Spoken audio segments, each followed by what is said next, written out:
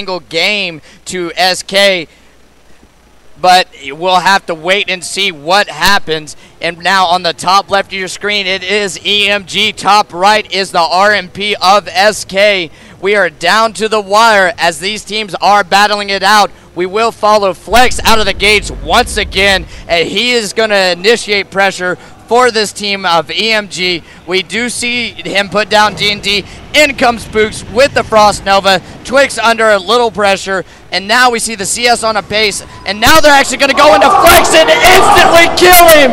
Oh, that is it. That is it. Wow. SK comes in, blows up Flex. EMG does not know how to react. Pace once again.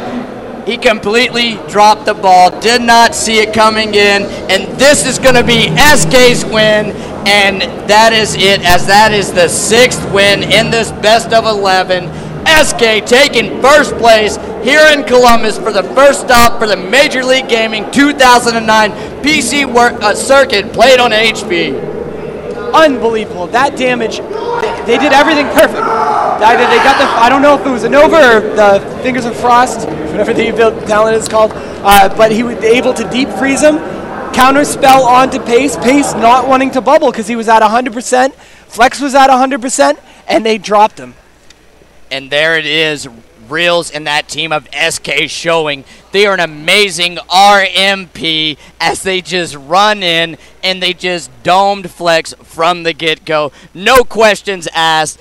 eMazing Gaming was just not ready for the team of SK and the strats that Reels brings along with it. That was, I mean, you talk about explosive action from the start, right there. We saw Lichborn come from Flex right away. That was the first thing he hit coming once he got off his mount.